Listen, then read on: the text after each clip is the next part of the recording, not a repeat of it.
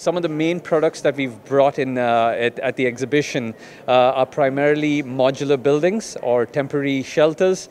We have a variety of them, including warehouses, temporary refuge, and different types of modular solutions. We've been associated with DIHAD and the organizers for now 3 years running.